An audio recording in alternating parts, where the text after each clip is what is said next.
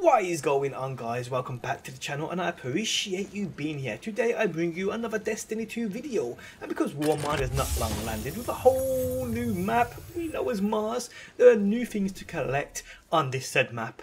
So I'm in the process of recording all 45 days recovery locations. I'm about halfway through these, so expect a video maybe tomorrow sometime if I do gather the rest.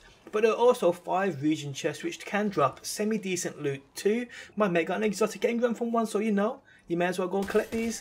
Now once you have opened these, you can't open them again on that same character.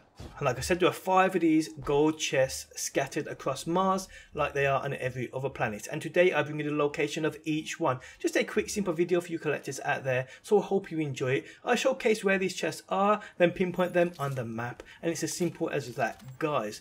Guys, I hope this video helped you out. If you'd like to help me out, drop a like on this video. Thanks as always for stopping by, people, and hopefully I will see you on that next one.